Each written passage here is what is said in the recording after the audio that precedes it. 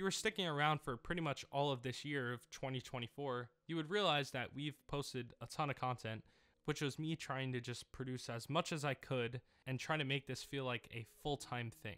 Although it's not a full-time thing and all of us have jobs that are outside of the filmmaking world that we work full-time, but we still just come together to make the content that you guys enjoy and that we enjoy making. And so with that being said, this film is one of the final films that we shot during our really busy year of production. So with all that being said, I'm going to take you through how we made our short film, The Tall Man.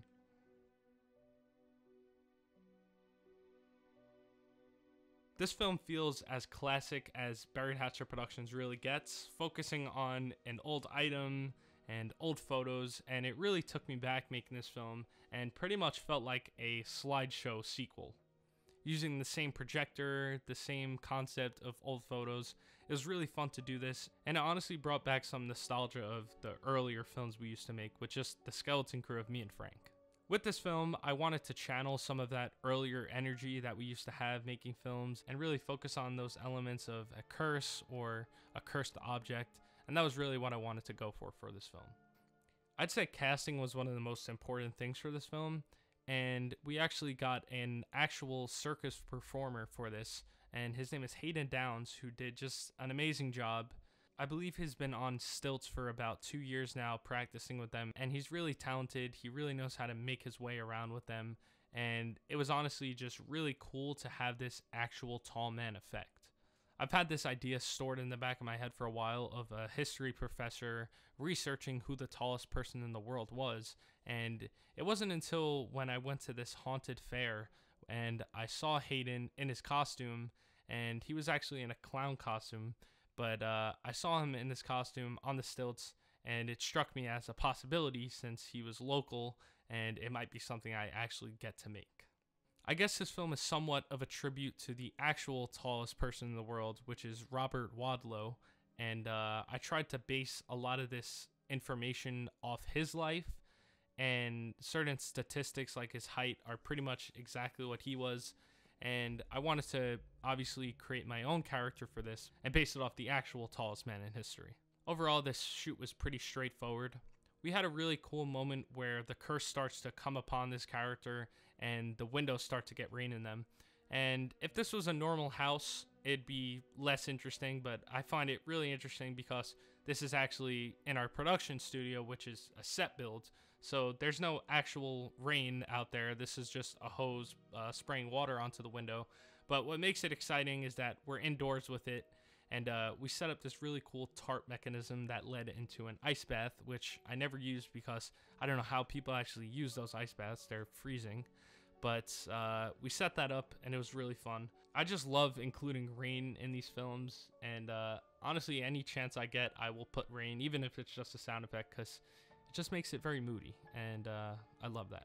And the actual shots of our tall man were really interesting to shoot because we got to play with camera angles, and I wanted to make sure that I was always as wide as possible on him to really show how tall he was. This really cool effect where it looks like he's coming out of the ceiling was achieved with some pretty simple practical effects.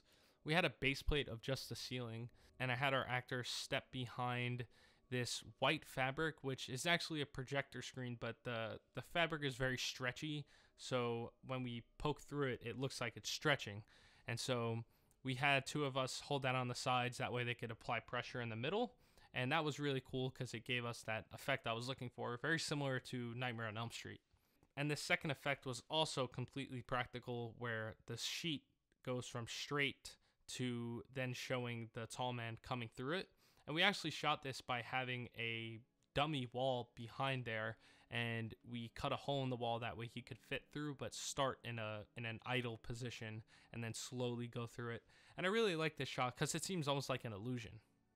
I would have definitely liked to have made this film longer, which is a problem that I seem to run into a lot now. And I think some of that comes down to filming on a set because we are pretty limited on the set. It's almost like you're filming in a one-bedroom apartment and there's nowhere else to explore or go other than this one room. And that's just one of the many pros and cons of it. Having the flexibility of a full house and being able to go into other rooms was definitely something I enjoyed doing about filming in our actual house. But thankfully, we're only about 20 feet away from there, so we could always step up there if we need to. Overall, this film was pretty basic to make, and like I said, reminding me of those classic Buried Hatchet films that we used to make. I'll always love the classic traditional films that I write and that I love to make, almost like adult Goosebumps, if you will. But I just feel it's time to start branching out and making something bigger and better.